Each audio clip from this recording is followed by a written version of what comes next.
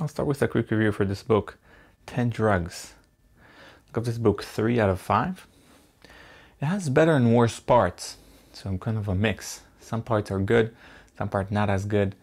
In some part of the book is way too technical and was not engaging for me.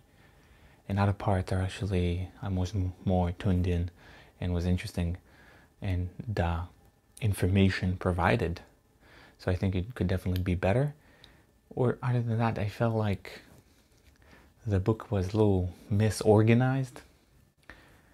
Obviously, you had the episodes, but above that, it was kind of like, feels like he's all over the place a little bit and not super organized in what's going on.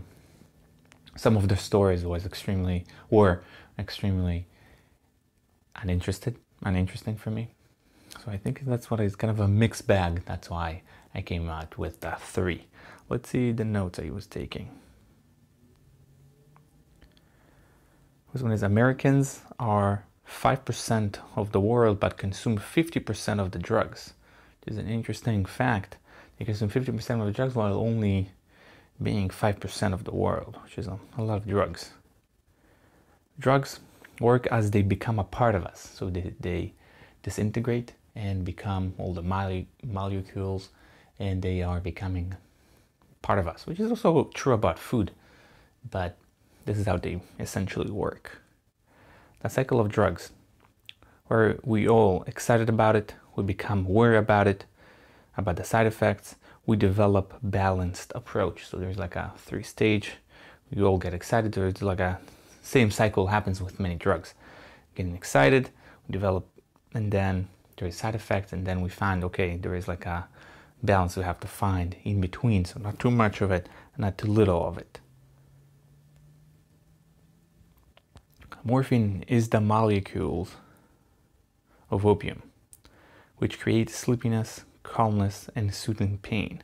So they essentially are very similar, morphine and opium. And what they do is cause sleepiness and calmness and also help with pain. Heroin is a semi-synthetic drug. So they changed and tweaked some of the molecules, and they created in some way even more powerful opium. Opiates by nature are highly addictive. Our brain is naturally addicted to opium. Sulfur is the main ingredient in antibiotics. It used to come in a form of a powder. So usually the antibiotics are having a lot of sulfur inside. We've seen some movies, they have these powders that they use, especially the older movies, and that is sulfur powder.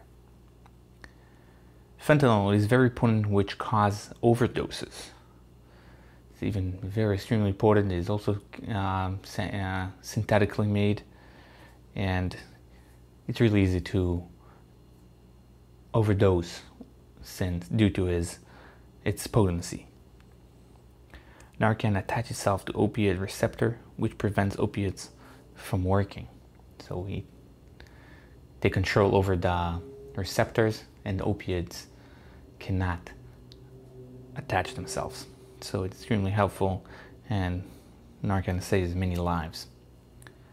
Americans are more likely to ask for pills when they experience mental or physical discomfort. So they made some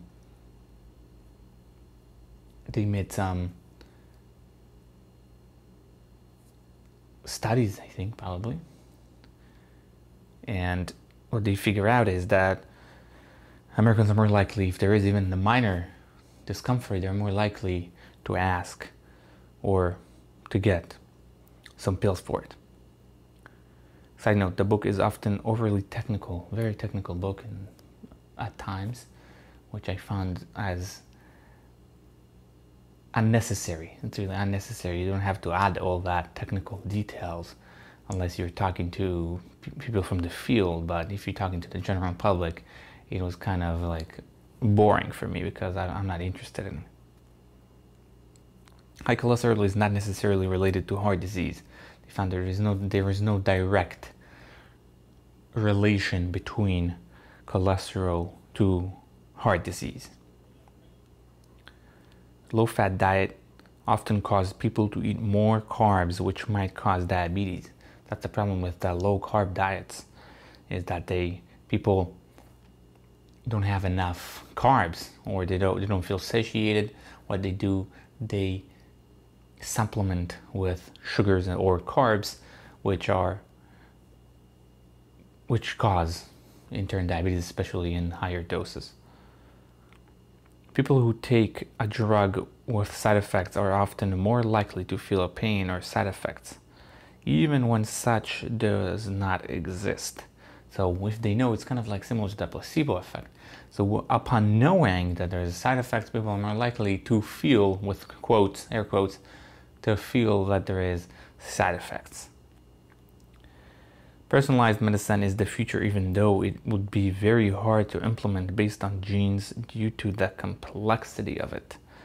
So the future basically is personalized medicine, which is like tailored to specific person, especially made for a specific person, for their genes. The problem is that it's extremely complicated and they don't know how to do it yet, especially when there are so many genes, and the interaction between the genes and between the medicine is very hard. So the author is skeptical about such a future, or obviously could be far in the future, but in the close future he's skeptical. So that's it for the notes. Again, there's some interesting parts, but not best.